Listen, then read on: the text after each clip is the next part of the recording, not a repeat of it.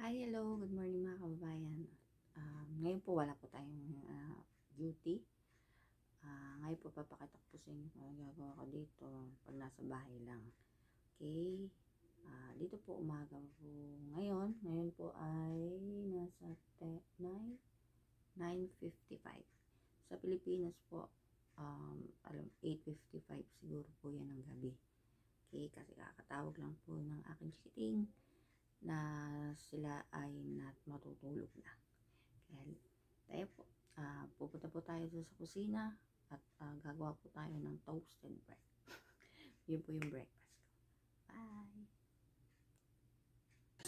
Hello po, dito po tayo sa kusina ni Daddy. Yan. Ito po yung kakainin ko ngayon. Napay!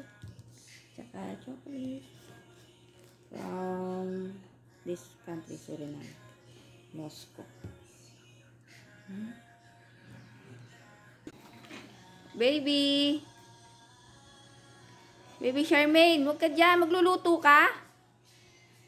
Baby Charmaine, magluluto ka. Nagugutom na. Ito po Charmaine, ang baby po ng house ni Daddy.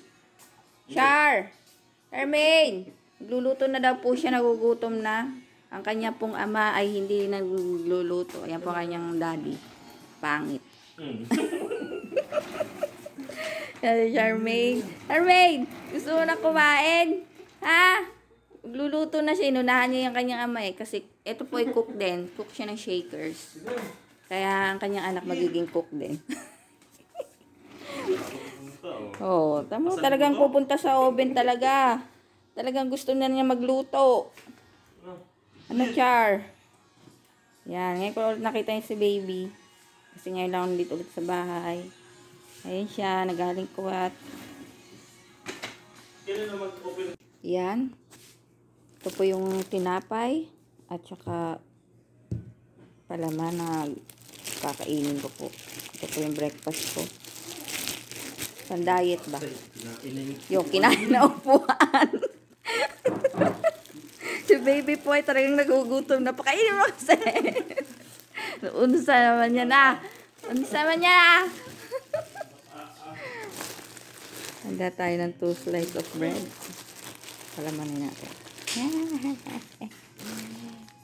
Ang baby po ay gusto ng kumain. Kinain na yung upuan. Naburit na.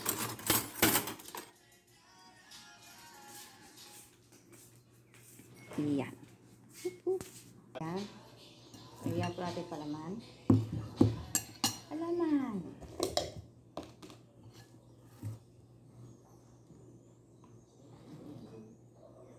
Put like this. Parang hindi alam ko yung paano magpalaman. Ito, creamy. Sarap po ito. Made in this country. Pararap siyang Nutella. Pero may siya puti-puti. Ayan. Tinapay. Pan sa Bisaya. Pan. Pan means tinapay. Nagpapatugtog yung mag-ama din. Makulit po kasi yung baby. Pati po yung ama makulit kasi gusto nang kumain, ayaw papakainin. Gusto na makaon ang bata, di pa pakaunon. Tama ba yung Bisaya ko?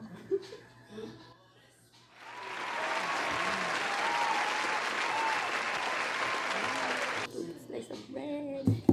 Hindi pala ito slice. 4 slice. Ayan. Lalagyan natin sa toasted.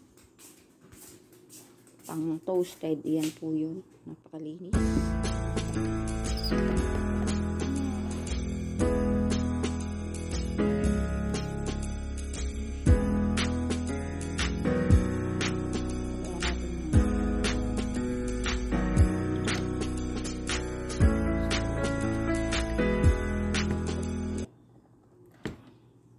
Ito siya masarap. Hawak ko cellphone. Baby Char! Hi to all the kababayan. Hi! Tululaway. Tululaway ikaw. Ha? Cute, cute. Tululaway. Tululaway, baby. Eh, chang, chang. Nakakagigil may baby. Yung ama po niyang pangit talaga. Nya, nya. Putik. Nakakagigil. Luto na po siya. Pag may red at orange, ibig sabihin, luto na po siya. Yan, luto na siya. Charan! Toasted bread na po. Yung kakainin ko ngayon at saka coffee. So, kakape tayo. Kukuha ang kape pala. Wala akong kape. Ito po yung motor ko. Nasa ICU pa. Man. Kawawa naman yung motor ko. Kasi si kuya may hangover. Hindi ako nakakawa. Sana maayos na siya para makasama ko na si body charter sa labas. Kung saan ako pupunta, nandiyan siya. Ay, charter. Namimiss ko na siyang i-drive. Yan.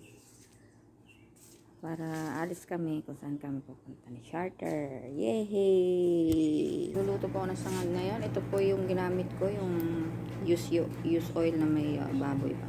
Para masarap-sarap. Tapos, ko ng bawang.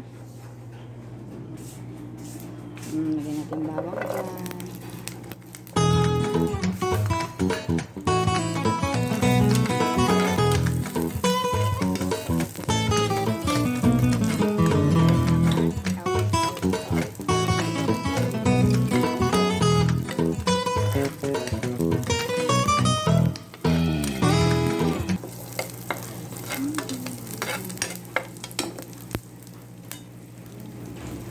Hello po, ito po yung ginagawa ko po every morning, pagkakain, isip agad ang luluto, kakainin, tapos kasi nagkakayo po, nagsasanga po ako ng kanin kasi sayang po yung kanin na niluto kahapon, kaya isasangad po, para tipid din po ba, tips yun, na para po ngayon, lalo na pandemic, kailangan po tayo na magtipid.